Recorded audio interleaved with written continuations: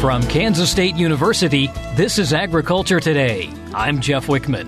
K-State beef specialist Dale Blasi says that cattle producers, especially in western Kansas, are experiencing abnormally dry conditions, and that may result in a lack of available forage. As a result, he says they're going to have to be ready to make some quick decisions. Also, K-State crop entomologist Jeff Whitworth is getting calls from soybean growers asking about some early season pests, something that he says routinely happens this time of year because those pests are more noticeable. And K-State horticulturist Ward Upham has information on why some gardeners might be having trouble with vegetables that are blooming but not setting fruit. He says there are several possible explanations. It's all just ahead on Agriculture Today over the K-State Radio Network.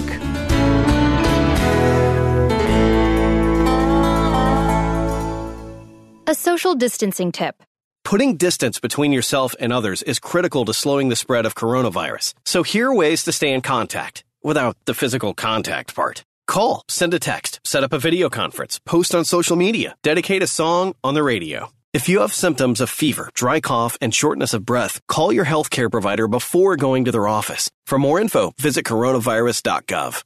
Let's all do our part, because we're all #AloneTogether. Brought to you by the Ad Council. Welcome back to Agriculture Today. I'm Jeff Whitworth.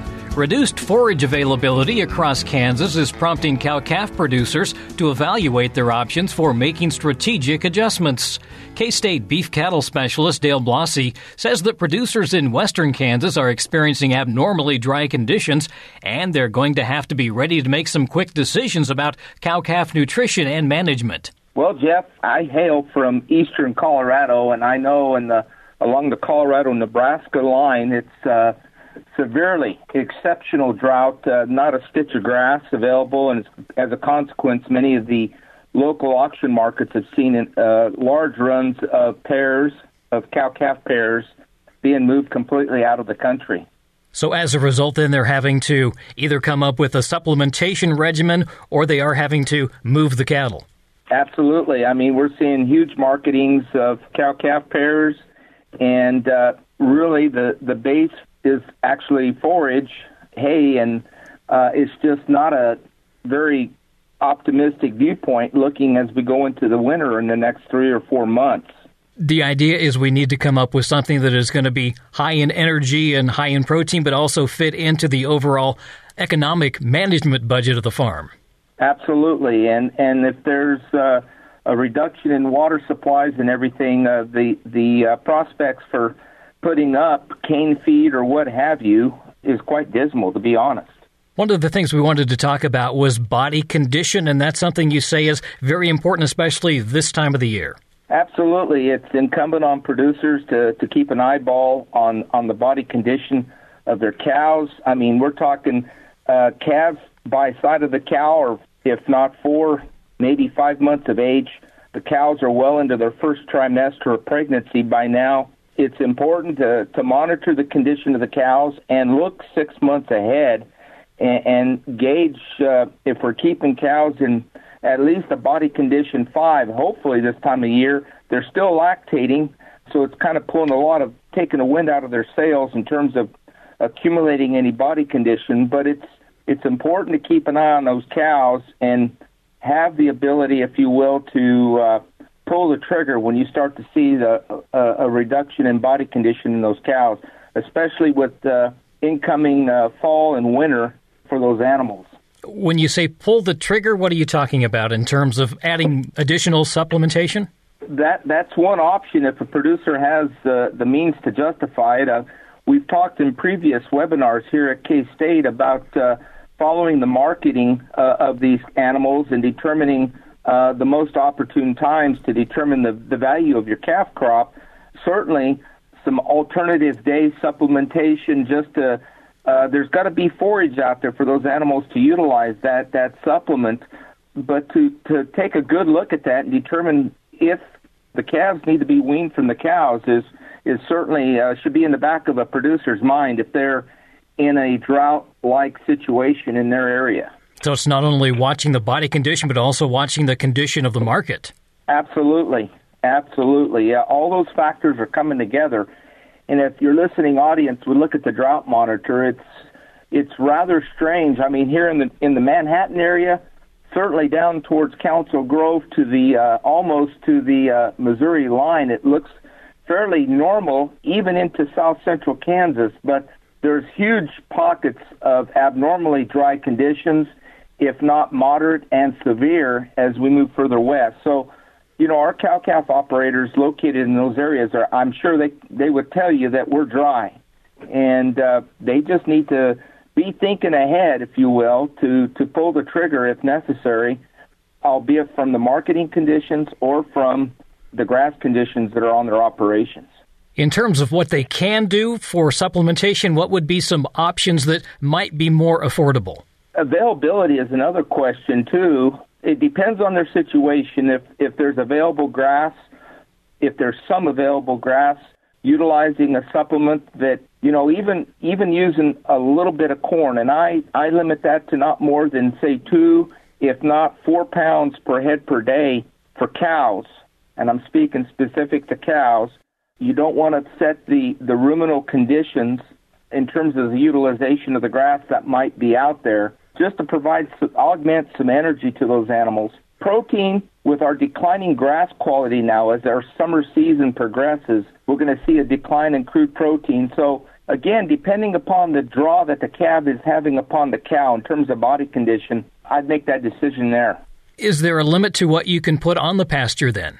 Well, certainly, if there's a reduction in moisture available for those pastures, a lot of producers are really starting to thin their grazing pressure on these pastures. And, of course, it comes to that point where you have to start to market those animals or find alternative locations that might have availability for grass. And given our market conditions with COVID and everything, a lot of heavyweight yearlings and everything are occupying a lot of our grass areas. So it's really a tough time for our industry when you factor drought into the situation. Yeah, you factor in the drought condition, the COVID situation, and it's kind of a perfect storm for not being good for producers right now. Yes, unfortunately. And I guess our message here at K-State is our ag economists have an excellent, at agmanager.info, there's some excellent information there. And I'm a huge fan of beefbasis.com. It allows producers to look to the future in terms of taking into account the corn futures and our feeder futures and looking at the value of these calves, and if necessary to start determining what trigger point, if you will, they're going to begin to market their calves. I think what I'm hearing you saying is we need to be thinking about having the right size herd for the operation and what we can support with the forages that we have available. Absolutely, and that's a challenge our producers deal with from a year-to-year basis, Jeff. And unfortunately, the situation has created a backlog with the COVID for a lot of demand for lower energy rations to slow down our heavier animals, and that's putting a lot of pressure on our availability of a lot of our traditional forages that are destined for many of our cow-calf operations. If you do the route of going with more supplementation, you're also going to run into extra labor costs as well as feed costs then? Yes, all those things have a direct bearing on the indirect costs, delivery of the supplement, everything. Everything has an impact on increasing the cost. Ideally, in a normal year, we rely almost 100% on the standing grass reserves that we have. And as I pointed out, any reduction in any grass supplies, we have to start thinking about augmenting the needs of those cows. And lactation is an incredible energy demand on that beef cow. And reducing or by early weaning of those calves removes the lactation energy requirement for those cows. And so we begin to conserve body condition, the flesh, if you will, for those cows as we enter into the October, November, December timeframe. This is a situation where they're going to have to monitor closely and, as you've been saying several times, know when to pull the trigger. Are there some signs that it may be time to pull the trigger? Well, for some operations, again, I mean, if we got a February-born calf, that calf is approaching roughly 5 months of age, and peak lactation occurs typically about 6 to 8 weeks post calving. So those cows, again, with the declining quality of the grass, we're starting to see a reduction in milk production. The calf is starting to graze too, so there's additional grazing pressure from that growing calf on the grazing resources as well. So all those factors together, what are the signs? Grass availability, how closely the cattle are grazing together. It depends on what portion of the state we're talking about. If we're into more of the short grass in the western part of our state, it's looking rather sparse. It's just important, it's critical that we determine. Starting to see a slide in body condition is really a key barometer, a touch point, if you will, that I would be looking at. And for a producer that's viewing their cattle almost on a daily basis, it's really hard to see subtle changes in the herd. And I always recommend that outside observers look at the cows and give a real objective view of what the condition of those cows look like. And, we're always reluctant to have to do something that we're not really wanting to do. And sometimes we may run into a period of time where we're maybe 2 or 3 or even 1 month we should have done something before then at that point. So, again, observe body condition, keep a close handle on that. Perhaps separating cows by age. Younger age females have a higher energy requirement.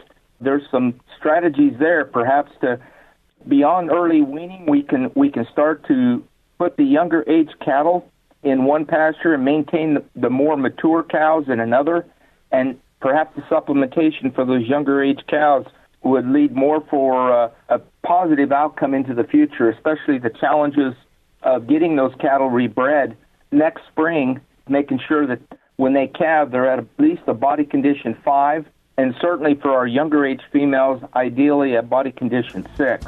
That's K-State beef cattle specialist Dale Blasi. A webinar that will help Kansas beef cattle producers prepare to manage and reduce the impacts of drought and reduced forage availability is being hosted from noon until 1 today by the Kansas State University Animal Sciences and Industry Department and K-State Research and Extension via Zoom. The link for that webinar can be found at asi.ksu.edu. This is Agriculture Today. Man, it's hot out here. Heat stress affects more than just humans. It also affects livestock. Extreme heat, humidity, wind speeds, and cloud cover all make a difference in air temperature. To control problems, make sure your livestock have shade and water provided at all times. This will help prevent problems in breeding, meat production, and reduce chances of death. Please take all these into consideration for livestock production. Brought to you by K-State Animal Science Leadership Academy participants. You're listening to Agriculture Today. K-State crop entomologist Jeff Whitworth is getting calls from soybean growers asking about early season pests. And he says there are signs of burrowing bugs and false chinch bugs, which both typically appear shortly after growers apply a herbicide to control weeds around their soybean fields. Jeff, you're getting a lot of questions about soybeans and insect problems within, or at least questions about whether it's a problem or not. Yes. In the last couple of weeks, I've gotten quite a few questions about early season pests in soybeans. And it's kind of interesting because every year I get questions about burrowing bugs and false chinch bugs in soybeans or sorghum or other crops also. But I can always tell when I start getting those questions, that means most of the guys are out spraying Roundup on their soybeans and killing the weeds, because burrowing bugs and false chinch bugs are common all across the state, but they're generally found in weed species. So when you spray a herbicide on the weeds, you kill their natural food source. They're going to come over to whatever's in the field, whether it's, in this case, soybeans or, another couple of weeks, it'll be sorghum. And burrowing bugs are often confused with stink bugs, but the adult is a shiny black, very small, probably about half the size of a stink bug, but the nymphs, the immatures, are different colored. They're not shiny black. They can be red, multi-red and black, or actually they can build up in patches or spots in the thousands. The same with false chinch bug. The difference between a chinch bug and a false chinch bug, false chinch bugs, they're a little smaller. The adult doesn't have the white, we always call it a white crisscross marking because of the wings on the back. The immature or nymph chinch bug is gray or reddish colored, but the immature or nymph false chinch bug is just kind of a tan color. So they're easy to tell apart, but again, burrowing bugs and false chinch bugs literally can be in the thousands in small patches in areas in a field. And they're sucking insects, so they will suck the juice out of the plant. So normally, if you got good rains, it's not going to hurt anything. If you got irrigation, it's not going to hurt anything. And really and truly, I've never, ever seen them actually, even in the thousands, even where they weren't treated, even under stress conditions, I've really never seen them cause a problem. Now, they can aggregate or congregate, like I said, by the thousands in small areas, but generally in 2 or 3 days, they dissipate. They go someplace else, and they really don't have any lasting effect. Or at least I've never seen one on soybeans or sorghum, for that matter. When you start talking about sorghum. Now, a couple of the problem insects that I am kind of worried about are grasshoppers and the beanleaf beetle right now. The grasshoppers are just coming on, or they have been for the last couple of weeks. They overwinter as eggs in weedy areas of the field or borders of the field or places like that. That's where the eggs were laid last, August, September, and they're been hatching for the last couple of weeks. So if you do have a lot of small grasshoppers right now, is the time to treat them. They're probably not in the field, but if you're walking to the field, going through the border weedy areas or grassy areas, and you get grasshoppers hopping on your boots or your shoes, now's the best time to treat if you decided it's justified, because they're not as mobile, they're small, they're a lot easier to kill, you use a lot less insecticide, and you get them before they actually move out into the crops. Any insecticide preferred? Well, we've not had a problem killing grasshoppers with insecticides. Anything with grasshopper on the label works pretty well as long as they're small. And you use enough carrier to get it to where the grasshoppers are. You got to remember these insecticides are contact insecticides, so they have to contact. Now, once the grasshoppers get larger, they become more mobile and they move around more, so it becomes a little more difficult to tell if you're actually killing them or not. But any of the insecticides with grasshopper on the label should do pretty well now while they're small. The other defoliator right now that I've gotten a few calls about and we'll start seeing more of are beanleaf beetles. Beanleaf beetles, in my mind, are very distinctively colored, but they can be confused with lady beetles. There's 2 color phases of beanleaf beetle, kind of a tan and a pink phase, but they have a black border around their back with 6 black spots. Lady beetles don't, but there are pink or orange lady beetles, and sometimes those are confused with the reddish phase of the beanleaf beetle. Lady beetles are good. Beanleaf beetles probably not. But again, they're defoliators this time of year. So if you're going to treat them, generally we go by defoliation. So if you got 6 or 8 beanleaf beetles in soybeans that are less than 4 trifoliates, and they're causing 40 to 50% damage during the vegetative stage, that might justify treatment. If they're in the reproductive stage and you got quite a bit of defoliating, maybe 20 to 25% defoliation. But there are other insects out there that are going to be infesting the fields, and they're going to be adding to that defoliation. At least they normally do. So I always hesitate to recommend treating early on, because soybeans are really, really resilient at overcoming any early season vegetative defoliation. So they can take 40, 50, maybe up to 60% defoliation early on under good growing conditions or under irrigated conditions, and it will not negatively affect the plant at yield time. But again, when they're out there and they're defoliating, it's pretty showy, pretty highly visible, so growers get pretty concerned. The beanleaf beetle always choose kind of a round or an oval hole, whereas grasshoppers, if they're moving into the field, it's not as distinctive. They just kind of chew up the leaves, and as do the other defoliators. But grasshoppers and beanleaf beetles are the ones right now that I've gotten calls about. Also, the Dectes soybean stem borer, the adults started emerging last week. There's not much we can do about those other than if you have pretty good infestation come August, you want to note that field and try and harvest that field just as soon as it ripens and dries down enough, because the Dectes stem borer is notorious for crawling into the petioles and going down the stem and then girdling internally the plant. So then if you get a windstorm, it can blow over in September, October, before harvest. So those are what's going on right now, at least the calls I've been getting and what I've been seeing out in the field in soybean fields. Are there some things that we should be thinking ahead that might become an issue? Yes, there are lots of them in soybeans. There's a lot of defoliators.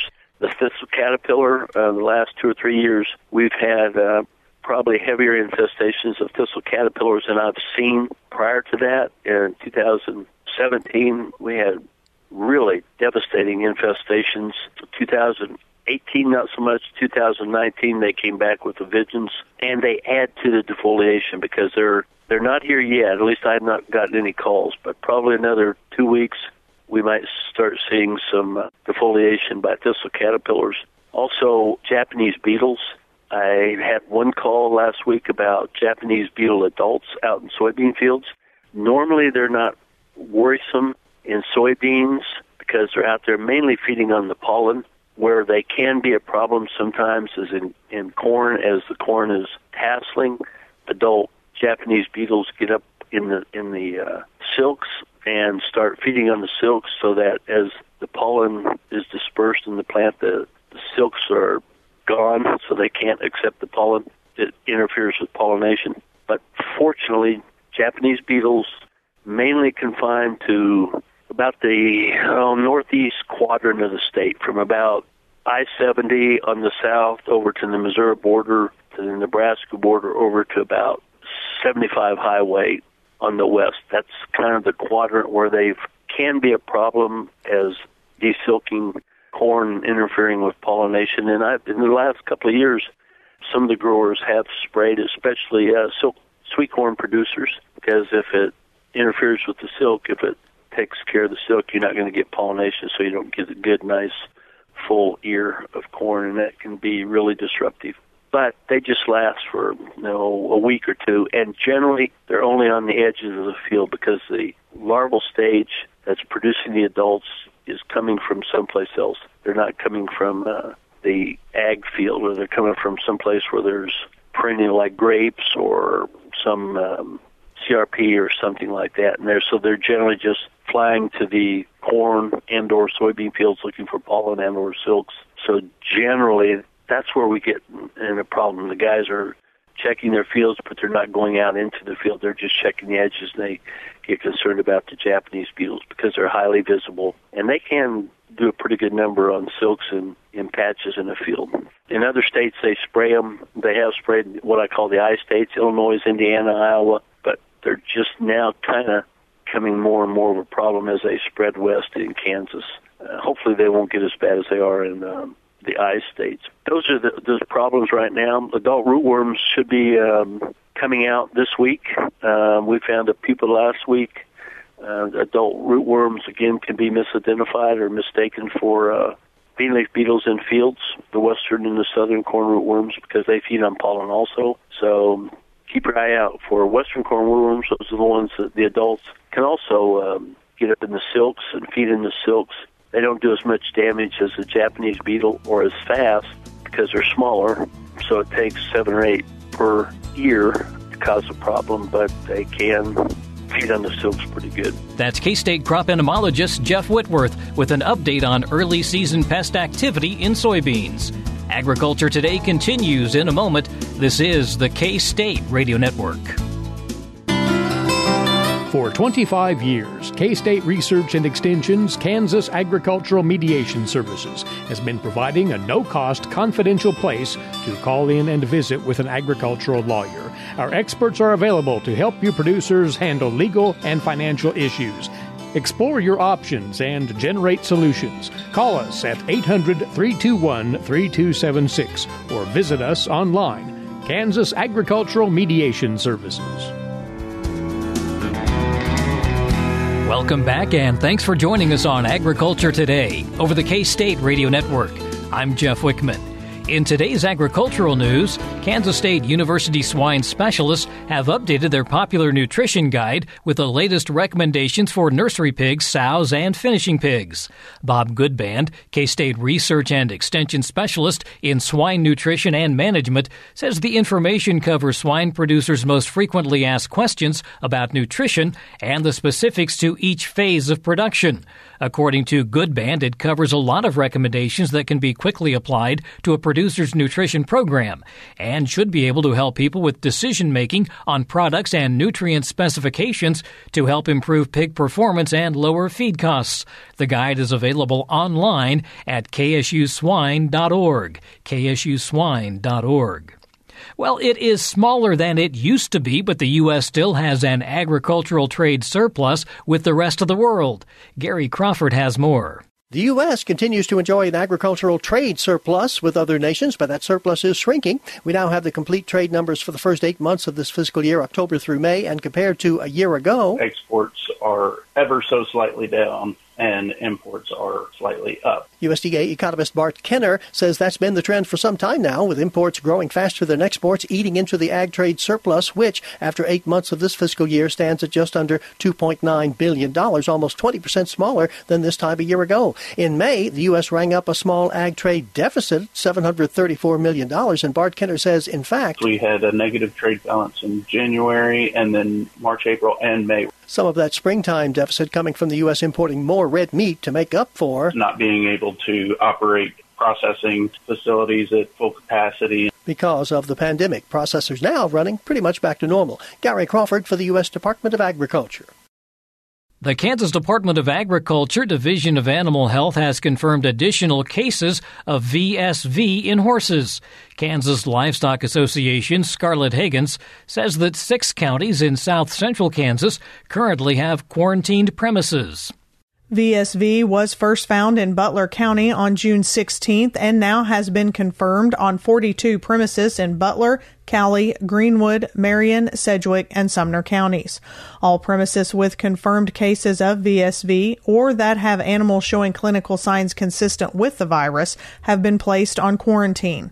A quarantine for VSV lasts at least 14 days after the last animal is diagnosed and is not lifted until a veterinarian examines all susceptible animals on the premises. VSV is a viral disease which primarily affects horses, but also can affect cattle, sheep, goats, swine, llamas, and alpacas. At this time, all confirmed cases of VSV in Kansas are horses, although some cattle have shown clinical signs and confirmatory laboratory results are pending. In horses, VSV is typically characterized by lesions on the muzzle, lips, ears, coronary bands, or ventral abdomen.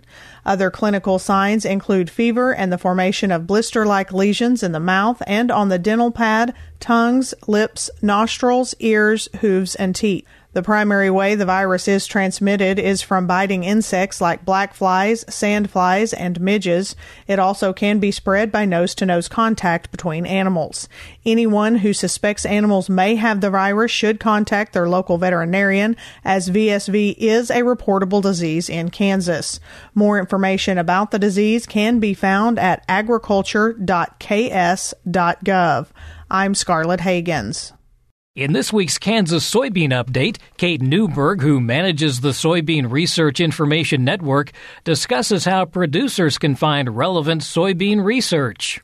Kate Newberg is joining us. She is the program manager for the Soybean Research Information Network. And Kate, first off, tell us what the Soybean Research Information Network is all about. Well, it's a website that brings the production research findings to farmers directly. So you can get on this site and you can find out everything that you want to know about production research in one place. And that's important for producers out there. And on the site itself, which is soybeanresearchinfo.com, if you're a Kansas producer, you can specifically look at the research projects going on right now that have been funded by the Soybean Commission. That's right. Kansas has a lot of projects on there right now, as well as all the other states throughout the entire United States. You can see every state's projects directly. And you've got on that homepage several research highlights of various projects going around the United States right now? We do. Every month we put on there about 8 to 12 different articles from different kinds of research done in different states, and it's available, as a one-stop shop for all farmers to find out what's going on and how to solve some of these key problem areas that they're facing every day. So if they go on there, as we mentioned, they can just have Kansas Soybean Commission come up, and they'll have that listing. Actually, it goes back to as far as previous research projects that they had throughout the years. So when you get onto the site, it's super easy. You get on there and you can select your state. In this case, it's Kansas. They would go on there, and every project that's entered into our USB, that's United Soybean Board's national database, that's where we house all the information from every research project, the raw information from researchers. We pull that information into this site. So it goes back clear to 2010, I believe. And it's probably pretty impressive right now just seeing what the states are doing and some of the things that have been issues within the soybean industry, and probably looking at the future projects as well, or at least technology-wise and other things that they're doing too. Yeah, that's been a big part of it, is it really helps farmers and state checkoff organizations see what kind of projects are being done out there so that we can avoid a lot of redundancy. It allows us to be transparent with how checkoff dollars are being used in states. And it's a great opportunity, like I said, for farmers to find this information just with a click of a mouse.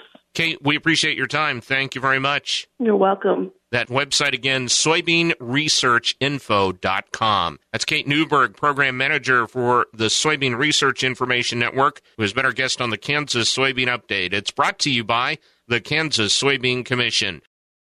And finally, in agricultural news, this reminder, a webinar that will help Kansas beef cattle producers prepare to manage and reduce the impacts of drought and reduced forage availability on cow herds is being hosted at noon today by the Kansas State University Department of Animal Sciences and Industry and K-State Research and Extension via Zoom. K-State beef specialist Sandy Johnson says this webinar is being conducted to help cow-calf producers evaluate the options they have to make strategic adjustments in response to reduced forage availability. To register for that webinar, which again starts at noon today via Zoom, go to ksubeef.org, ksubeef.org. And that's a look at today's agricultural news. Agriculture Today continues after the break. This is the K-State Radio Network. Social distancing slows the spread of coronavirus, so stay a minimum of 6 feet away from others and stay home if you can. More info at coronavirus.gov. Let's all do our part, because we're all #AloneTogether. Brought to you by the Ad Council. This is Agriculture Today. This is the time of year that gardeners often have trouble with vegetables that are blooming but not setting fruit. K-State horticulturist Ward Upham says there are several possible reasons for this. Ward, in terms of some of the things that we are seeing with vine crops, we're seeing the crop, but there's no fruit. That's right. We're seeing flowers, but we're not seeing fruit develop from those flowers. And so what we need to look at is what type of flowers those are. Our vine crops produce both male and female flowers. Now, those male flowers just have a regular flower stalk on them, but the female flowers has a tiny fruit right behind the flower. And it looks, in many cases, just like the large fruit, only a miniature scale. So the problem with these vine crops is that those male flowers are produced before the female flowers. So you get a bunch of flowers on the plant, but they are all male. And that's natural. That's normal. And so all you have to do is wait several days, and eventually you're going to get those female flowers being developed, and then you should get fruit. So that's going to be a short-term problem. Something that might be a longer-term problem, though, would be if there's a lack of pollinators. That's right. So we're normally talking about bees when we're talking about pollination. So if you're seeing those female flowers, but you're still not getting fruit, then it may be a lack of pollinators. And so the easy way to check for that is to actually pick off some male flowers and hand-pollinate the female flowers. You're going to see there are anthers on those male flowers. Just dust them over what we call the stigma on the female flower, and it should pollinate. Now, you need some way to mark that in order to know which ones you've hand-pollinated. You can just use a piece of ribbon, for example, for that. That'll tell you which ones you've hand-pollinated. If you then get some fruit on those hand-pollinated flowers, then you know you've got a lack of pollinators. Over-fertilization is another cause? It is not as common on the vine crops, but it can actually happen. Where you really see that is on the tomatoes. Tomatoes, if you get a really nice, large plant, but no fruit, usually you've over-fertilized. So normally when you're talking about tomatoes, you'll fertilize at planting maybe a couple of weeks before that first fruit ripens and a month later, and those 3 fertilizations are all you need. Overdo it, and as I said, you're going to get a nice plant but no fruit. So just make sure you don't over-fertilize the tomatoes, and you're more likely to get fruit. And this is all through wind pollination. Yeah, it is. So you don't worry about pollinators on tomatoes. And so since they're wind pollinated, you know the problem isn't going to be the pollinators. Another cause, I guess, can be temperatures, especially with what we're experiencing now where we have the hot daytime temperatures and the hot overnight temperatures. Yeah, both are important. And so when we have daytime temperatures over 95, nighttime temperatures that stay above 75, what happens is that pollen tube that is made by the pollen as it grows in order to do the fertilization process dies before it actually makes it all the way to fertilize the flower. So too hot of temperatures, you're not going to get fruit. Now, there's going to be a lag between when it actually happens, when you notice it, just because it's going to take maybe 30 to 50 days for that fruit to develop. And so, therefore, you'll notice maybe a month after you get in those hot temperatures that you're not getting any fruit anymore. Now, that kind of self-corrects as well. Once we get into the cooler temperatures later in the summer, that fruit will start to form again, and you'll get more tomatoes later in the season. Maybe even more than you can handle. It can be. It certainly can be. Now, the other thing to keep in mind is often the cherry tomatoes, the small tomatoes, are more resistant to this. And there are also certain varieties of tomatoes that are more resistant. Doesn't mean that you're always going to get fruit, but if you find tomatoes that are sold as being more heat resistant, that'll make a few degrees difference so that they'll be more likely to produce fruit than just our run-of-the-mill tomatoes. And is this one of the reasons why you suggest that people kind of stagger the planting dates for their tomatoes? You can. That will help having those tomatoes that reach that maturity at a little bit different time. We're also seeing some problems with tomatoes? We are. One of the most common problems are the leaf spot diseases. We're talking about septoria leaf spot and early blight. Those diseases will attack the leaves, and they start at the bottom of the plant and work their way up. That's not a wilt disease. Wilt disease, the whole plant just collapses. But if it starts at the bottom, works its way up, it's going to be one of the leaf spot diseases. More than likely, it's going to be septoria. That's the more common one. And usually you don't see a problem until you get those tomatoes about the size of a walnut. And then enough energy is going into that fruit that the plant can't fight off the disease. So what you can do is just use fungicide in order to help control that. And so there's a number of those. If you go to your store, just ask for something that'll help control the leaf spot diseases on tomatoes, and they'll be able to give you something that should help. The thing to remember on those is that you have to hit the underside of the leaves, not just the top, because that disease can start on the underside of the leaves. You mentioned wilt disease. Are we seeing that as well? Usually, most of our modern varieties have resistance to wilt disease, but if you're growing some of the old heirloom varieties, then you can get verticillium or fusarium wilt, and once that disease is in the ground, it's staying there. Now, you're not going to be able to grow tomatoes that aren't resistant in that same area unless you get grafted plants. You know, if you have a certain one that you really like, if you can get a grafted plant where that bottom part, that rootstock is resistant to those wilt diseases, you can still grow them, but they're quite expensive. Anything else we might be seeing right now? There's a couple of things. We have blossom end rot and physiological leaf roll. Those two problems are caused by the same thing. When those tomatoes start growing in the spring, you get a lot of top growth, but that root system doesn't develop very fast. So when it's cool and moist, the plant's fine. It can keep up. When it turns hot and dry, that root system can no longer keep up. And therefore what happens is that the water that carries the nutrients goes to the leaves first, and it bypasses the fruit. And therefore, you can get a lack of calcium in that fruit, and it's going to be on the bottom side of that tomato where it just kind of collapses and has kind of a brown leathery look. It's caused by a lack of calcium, not necessarily lack of calcium in the soil, but a lack of calcium because the water is going to the leaves instead of to the fruit. The leaf roll is kind of the same thing, except that root system can't keep up, and so in order to conserve water, the tomato will curl those leaves, almost like make them like a tube. It's there to conserve water. When that root system catches up, the problem will correct itself. So both are caused by just that plant adapting to those hot, dry conditions. And so you just do a good job of watering, don't damage the root system by hoeing too deep, and usually they'll kind of grow out of it. That's K-State horticulturist Ward Upham with an update on vegetables that are blooming but not setting fruit. And that'll do it for this edition of Agriculture Today. To listen to the podcast version of Agriculture Today, visit agtoday.net, or using a podcast app on your mobile device, type these search keywords, Agriculture Today, Kansas, and you'll find this program. Tap the subscribe button and brand new episodes of Agriculture Today will automatically load to your device. I'm Jeff Whitworth, and this is the K-State Radio Network.